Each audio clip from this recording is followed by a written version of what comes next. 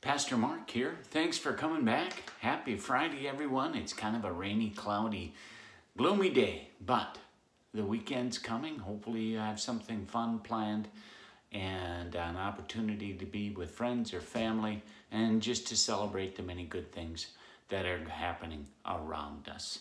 As you know, it's Friday, and that means it's a quote. And today's quote is from F.H. Bradley, Francis Hubert Bradley, who was a British philosopher. And this is what he has to share with us today.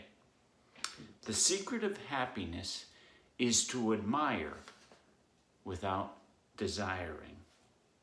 The secret to happiness is to admire without desiring. There might be something to that. As time to think about that in our pandemic days, as we've all done a lot of more Amazon, those are my cats, Amazon and consumption over the internet. And as we open up again and think about it, just what makes you happy? Is it physical things? Is it consumable things? Or is it relationships? So just give some time to think about that this weekend. We're not together physically, but we are spiritually.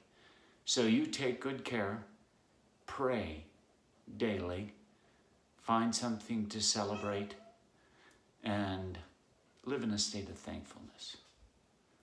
Hope to see you next week. Take good care.